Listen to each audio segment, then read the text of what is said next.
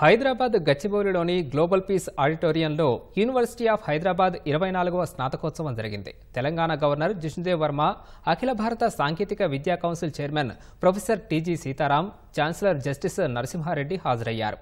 విద్యార్థులకు degree, PhD పట్టాలను అందించారు. వివిధ విభాగాల్లో ఉత్తమ ప్రతిభ కనపరిచిన విద్యార్థులను గోల్డ్ మెడల్స్ తో సత్కరించారు. విద్య ఏ ఒక్కరి కోసమో కాదని, కానీ ఒక్కరి చదువు సమాజానికే ఎంతో మేలు చేస్తుందన్నారు.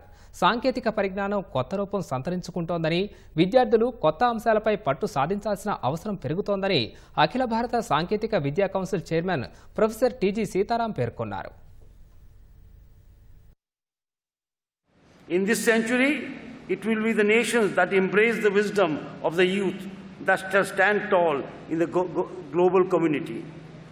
But let us never forget that knowledge without character and science without humanity pose great dangers to the very fabric of a value-driven society.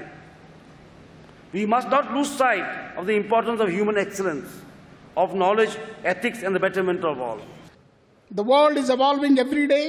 Technologies like artificial intelligence, generative AI, machine learning, blockchain are transforming not only the industries and all of us in an unprecedented rate. The skills required today may not be the same tomorrow, which brings me to the importance of lifelong learning. Technology disruptions are happening. So it is not just this. Even it has taken a position of a magician, artist. All these were being told to us when we were young that this has to come through either your genes or you have to slog for decades to master these skills. Today are being mastered by these machines at faster than in a fraction of a minute. Friends, this is no more an artificial intelligence. This is an augmented intelligence, I say.